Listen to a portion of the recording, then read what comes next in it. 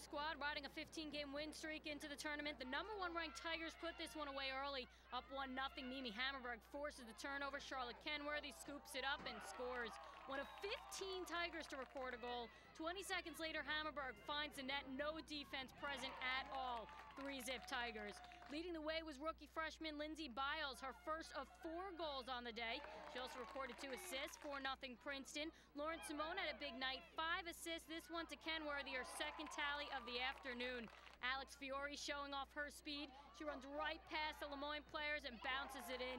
The Tigers led 11-0 just 16 minutes into the first half. The Dolphins' best player, Amanda Daniels, she scored 2 of Lemoyne's 3 goals. The girls in green just happy to finally get on the board. Princeton, though, took the next 12. Here's the highlight of the afternoon. Biles, the behind-the-back shot. Let's take a look at it again.